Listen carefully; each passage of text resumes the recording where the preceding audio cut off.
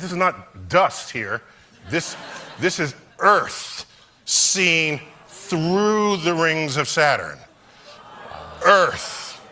And just a reminder, we are a speck in the middle of a cosmic void, occupying what we call Earth. But in fact, if you come upon our solar system from outside, if you're an alien first coming upon our solar system, Earth would be barely noticed by you. You'll notice Saturn, you'll notice Jupiter, and you'll say, what are these balls of rock orbiting closer to the sun? And this is Carl Sagan made a big point of this back in 1990 when he talked about the pale blue dot.